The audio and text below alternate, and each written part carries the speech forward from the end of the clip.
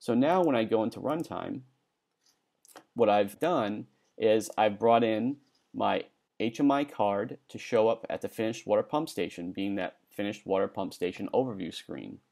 And that is all we had to do, is we just bind it, as opposed to have to script it or put a high level of customization for navigation.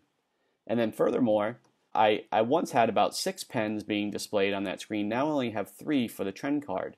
So if I were to go to the trend full screen card, I would see that instead of the 6 pens I had, now I have 3. And this shows how you can configure all of the appropriate relevant information that shows up in context to that location in the model. So it's a very simple process to configure your screens, to export them out into this new HTML5 environment.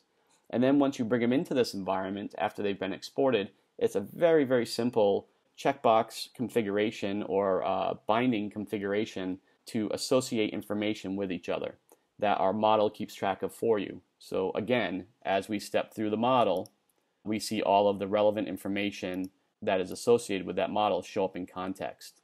And that really is a lot of what we're driving here, is showing information in context to users, again, so that they have all the necessary pieces of information to make the accurate decisions quickly.